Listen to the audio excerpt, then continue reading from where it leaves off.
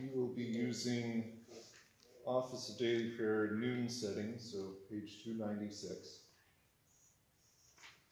296 in the LSP. And Psalm 80. And then for the prayer, I'm going to say, we'll flip over to the litany and on page 288 when it comes time for the prayer.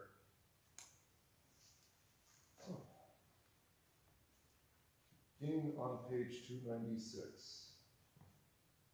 In the name of the Father, and of the Son, and of the Holy Spirit. Amen. Listen to my prayer, O God, do not ignore my plea. Hear me and answer me. Evening, morning, and noon. I cry out in distress, and he hears my voice. Cast your cares on the Lord, and he will sustain you. He will never let the righteous fall. Glory be to the Father, and to the Son, and to the Holy Spirit, as it was in the beginning, is now, and will be forever. Amen. Let's read Psalm 80 responsively, half verse by half verse. Give ear, O shepherd of Israel, you who lead Joseph like a flock. Who are enthroned upon cherubim, shine forth. Before Ephraim and Benjamin and Manasseh. Stir up your mind and come to save us. Restore us, O God. Let your face shine that we may be saved. O Lord God of hosts. How long will you be angry with your people's prayers? You have fed them with the bread of tears. And given them tears to drink in full measure. You make us an object of contention for our neighbors. And our enemies laugh among themselves. Restore us, O God of hosts. Let your face shine that we may be saved. You brought a vine out of Egypt. You drove out the nations and planted it. You cleared the ground for it. It took deep root and filled the land. The mountains were covered with its shade. The mighty cedar with its branches. It sent out its branches to the sea. And its shoots to the river. Why then have you broken down its walls? So that all who pass along the way pluck its fruits. The boar from the forest ravages it. And all that move in the field feed on it. Turn again, O God of hosts. Look down from heaven and see. Have regard for this vine, the stalk that your right hand planted. And for the son whom you made strong for yourself. They have burned it with fire. They have cut it down. Made it perish at the rebuke of your face. But let your hand be on the man of your right hand. The Son of Man whom you have made strong for yourself. Then you shall not turn back from you. Give us life, and we will call upon your name. Restore us, O Lord, God of hosts. Let your face shine, that we may be saved. Glory be to the Father, and to the Son, and to the Holy Spirit, as it was in the beginning, is now, and will be forever. Amen. Be seated. We continue with 1 John, using the New Matthew Bible,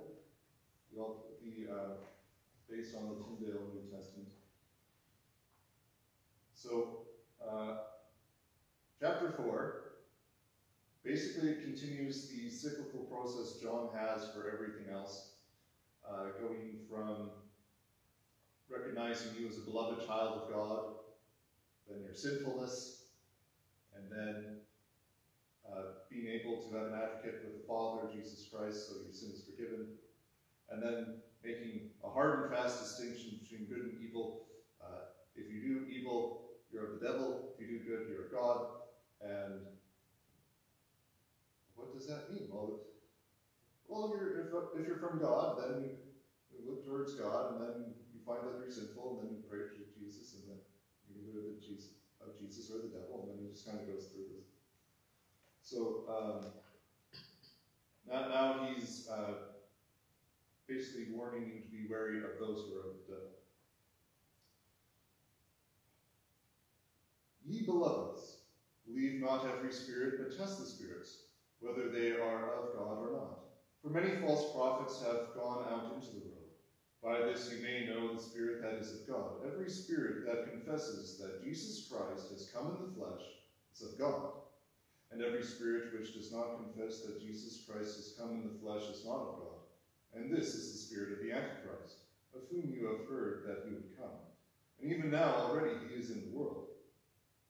Little children, you are of God and have overcome them. For greater is he that is in you than he that is in the world. They are of the world, and therefore what they say is of the world, and the world hears them. We are of God. He who knows God hears us. He who is not of God does not hear us. By this we know the spirit of truth and the spirit of error. Beloveds, let us love one another.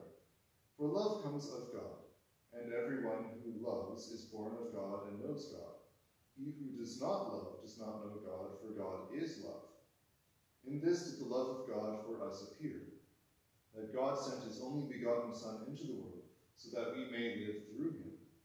Herein is love, not that we loved God, but that he loved us and sent his Son to be the propitiation for our sins.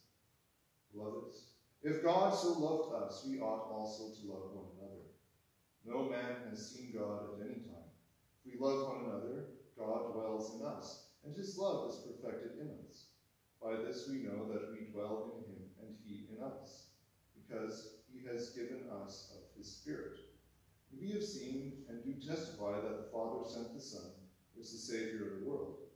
Whoever confesses that Jesus is the Son of God, in him dwells God and he in God. We have known and believed the love that God has to us. God is love, and he who dwells in love dwells in God and God in him. In this is the love made perfect in us, so that we may have trust in the day of judgment. For as he is, even so are we in this world. There is no fear in love, but perfect love casts out all fear. For fear has painfulness. He who fears is not perfect in love. We love him because he first loved us. If a person says, I love God, and yet hates his brother, he is a liar. For how can he who does not love his brother, whom he has seen, love God whom he has not seen? And this commandment we have from him, that he who loves God should love his brother also. This is the word of the Lord. And yes, John is going through a whole bunch of cycles there, and I don't know if I can get all of it because he makes it sounds so simple, but it's also very complex. Basically, John is saying, do not follow the ones who are not of Christ, but are misusing the name of Christ, Antichrist.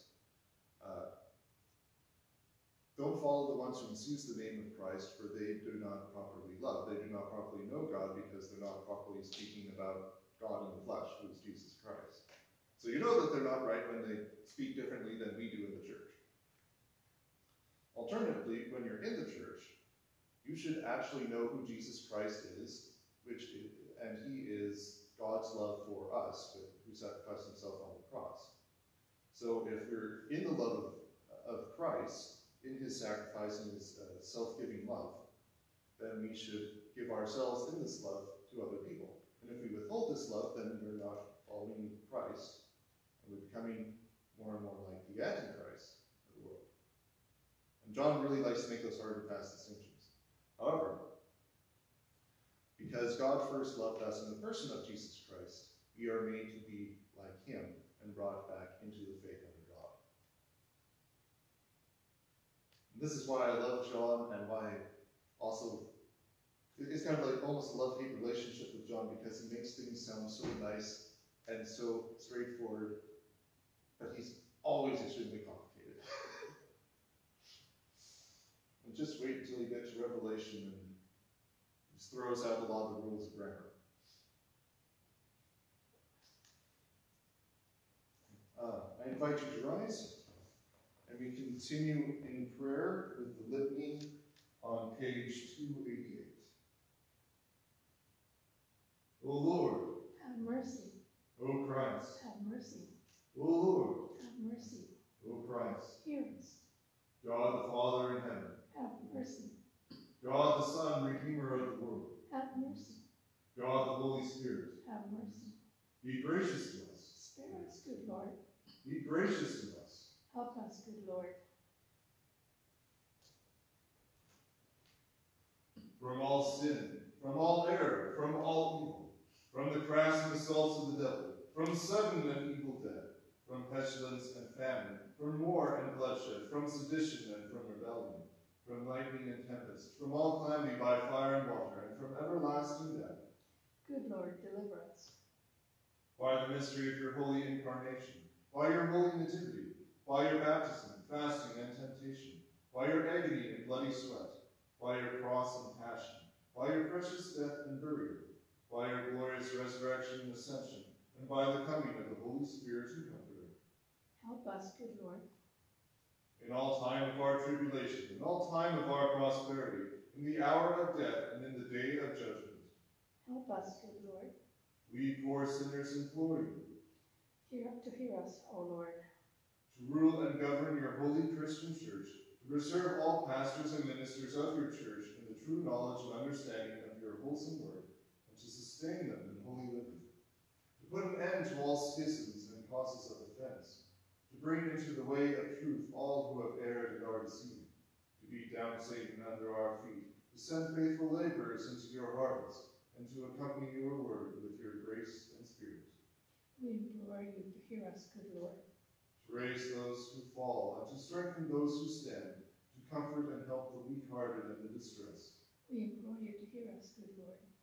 To give to all peoples concord and peace, to preserve our land from discord and strife, to give our country your protection in every time of need, to direct and defend our Queen and all in authority, to bless and protect our magistrates and all our people, to watch over and help all who are in danger, necessity, and tribulation, to protect and guide all who travel, to grant all women with child and all mothers with infant children increasing happiness in their blessings, to defend all orphans and widows and provide for them, to strengthen and keep all sick persons and young children, to free those in bondage, and to have mercy on us all.